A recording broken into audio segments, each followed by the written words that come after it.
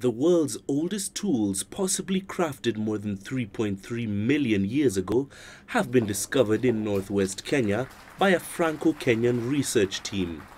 The set of stone flakes and anvils were found in Lomekwi 3 off the shores of Lake Turkana.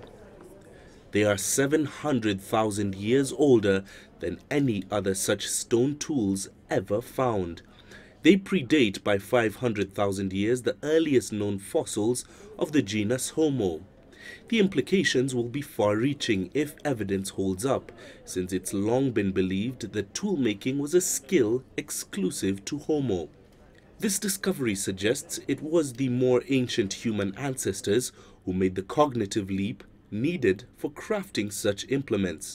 Indeed, we were surprised that the tools we found are so much older than the older one, and also by their uniqueness. The results are being published in the journal Nature.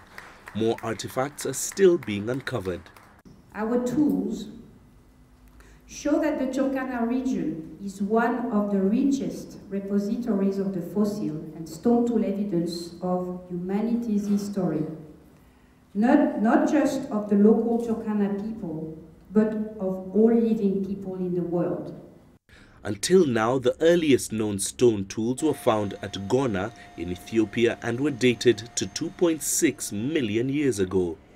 This latest discovery could indicate Kenya and not Ethiopia is the cradle of mankind. If we're going after what makes us human, not just walking upright or having hands like this, but what makes us human, then one of those things is making tools in order to better survive. And if you're using that criterion, then with what we have at Lomekwi, in addition to all the fossils, Samba Turkana and other fossils, then we can start really to say Kenya is the cradle of humankind. Each year, the Prehistoric Mission in Kenya organizes excavations involving Kenyan, French, and American researchers. Its research is supported by the Kenyan government.